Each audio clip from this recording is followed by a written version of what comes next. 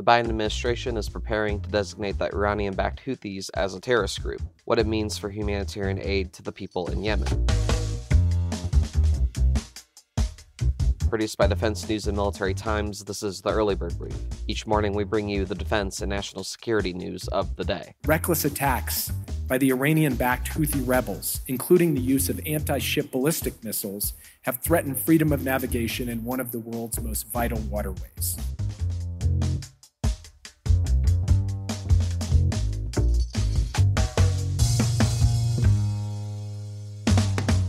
And the Space Force will become the first U.S. military service to allow part-time troops. What does it all mean for our defense and security? You'll find out. I'm your host, Simone Perez. Today is Thursday, January 18th, 2024.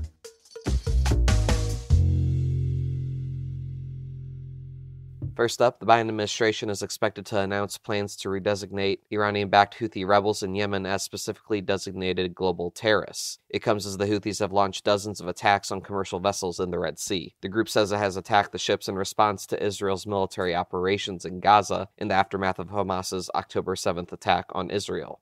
3 people familiar with the decision were not authorized to comment and requested anonymity to discuss the matter with the Associated Press.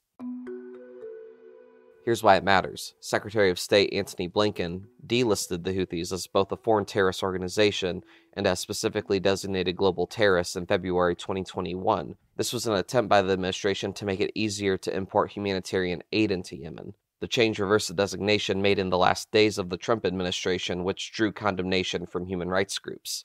The 2 labels did have serious legal implications. The foreign terrorist designation keeps Americans and people and organizations subject to U.S. jurisdiction from providing, quote, material support to the Houthis. The specially designated global terrorist label that will be reimposed on the Houthis does not include sanctions for providing material support. It also does not come with travel bans that are also imposed with the foreign terrorist organization label.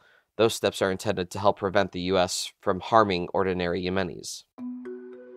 Another reason why it matters, Yemen is the poorest country in the Arab world. The United Nations says war and chronic misgovernment have left 24 million Yemenis at risk of hunger and disease, and about 2/3 of Yemenis live in territory controlled by the Houthis. National Security Advisor Jake Sullivan spoke about the Red Sea conflicts at the World Economic Forum in Davos, Switzerland. The answer to your question about how long this goes on and how bad it gets comes down not just to the decisions of the countries in the coalition that took strikes last week, but the broad set of countries, including those with influence in Tehran and influence in other capitals in the Middle East, making this a priority to indicate that the entire world rejects wholesale the idea that a group like the Houthis can basically hijack the world as they are doing. He also acknowledged that the Houthi attacks in the Red Sea pose concerns that the Israel-Hamas war could escalate, despite Israeli officials saying they're lowering the intensity of their military campaign in northern Gaza. We have to guard against and be vigilant against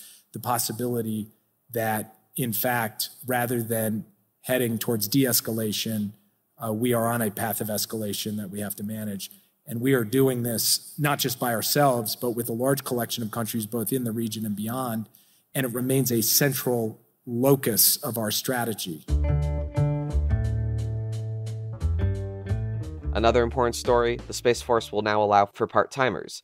It's part of the service's broader vision to adapt military service to the needs of modern Americans. For more on this, Military Times reporter Jonathan Lehrfeld joins the episode today. So, can you tell us about this recent change for the Space Force? Yeah, so the Space Force will become the nation's first military service that allows troops to switch between full-time and part-time work without formally transferring to a reserve component or the National Guard. That's because of language in the 2024 National Defense Authorization Act that was signed into law by President Joe Biden in December. So what does that all mean? Well, the youngest branch of the armed forces has lacked its own part-time workforce since it was created in 2019. And this eliminates for them the traditional component structure, which separates troops serving on active duty from those in reserve or guard units. It aims to offer more flexibility for those looking to serve their country and ultimately keep them in uniform longer. And this move comes also after a report last year found issues linked to transition challenges for Guardians moving to and from part-time roles in the other services, like the Air National Guard or the Air Force Reserve. Basically, now Guardians will become classified as serving on sustained duty, meaning a regular full-time status, or as not on sustained duty, meaning like a part-time position. It's a phased implementation that's expected to last 5 years. And experts told me this could be a test bed for the larger military to create a more modern personnel system and a true continuum of service. And so I know a lot of folks have been arguing for the creation of a Space National Guard. Is that still on the table? Yeah, there's been a long-running fight to create a separate Space National Guard.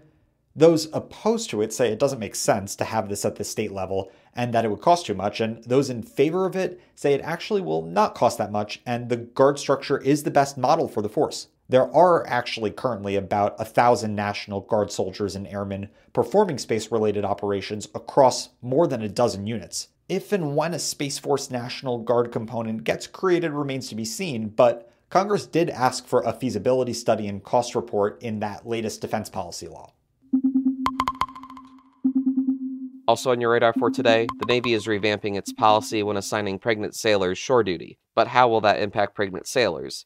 Navy Times reporter Diana Stancy joins us now with the latest on that. So Diana, could you tell us what the previous policy was like and how that differs from the newest changes? Yes. So right now, the Navy has changed its pregnancy policy so that sailors who become pregnant during sea duty can be moved to critical shore job openings. So this is a departure from the previous policy where pregnant sailors were reassigned to shore duty billets primarily based on what assignments were open near them at their current duty station. So there wasn't a whole lot of shifting in terms of geolocation going on under the previous policy. But one thing that Navy officials say the old policy didn't focus on enough was matching a sailor's skill set with their personal choices as far as filling these critical billets. So that's important because as of November, there were roughly 14,000 billets gapped ashore. However, officials say that those numbers do fluctuate a bit given certain changes such as a permanent change of duty station, ship decommissionings, or ships moving into a maintenance availability.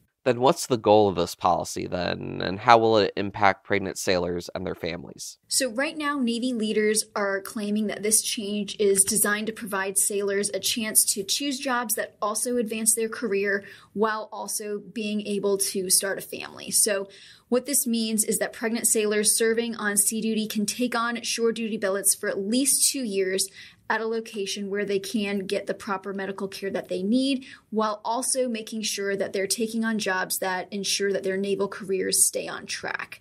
So what naval leaders have said recently is that the ultimate goal is that sailors don't have to choose between having a successful career or having a family. Additionally, the policy also aims to give sailors some more flexibility in terms of where they are stationed. For example, that means that sailors could shift duty stations if a critical shore duty billet is open at another command, even from San Diego to Norfolk if the fit was right. And now here's some other stories that we're hearing chirps about. A judge yesterday declined to dismiss the case against a Marine veteran charged with manslaughter for placing a man in a deadly chokehold aboard a New York City subway train. Military.com reported that a Marine base in Guam, quote, disabled a drone flying over the installation earlier this week. It prompted a Naval Criminal Investigative Service inquest and a warning to the public that unmanned aerial systems are prohibited on Defense Department property. Bloomberg reported that OpenAI, which is behind the popular artificial intelligence ChatGPT, is working with the Pentagon on a number of projects, including cybersecurity capabilities. It's a departure from the startup's earlier ban on providing its artificial intelligence to militaries. And the Defense Department announced yesterday it will install solar panels on the Pentagon. It's part of the Biden administration's plan to promote clean energy. And on this day in history, in 1919, the Paris Peace Conference convened in an effort to begin establishing the terms of peace after World War I.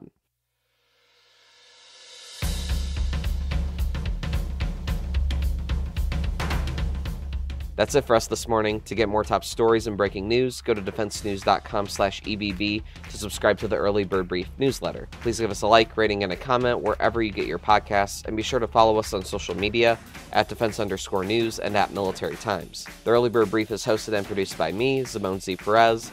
Today's episode featured stories by the Associated Press, Jonathan Lehrfeld, and Diana Stancy. Our editor-in-chief is Mike Gruss. Have a great day.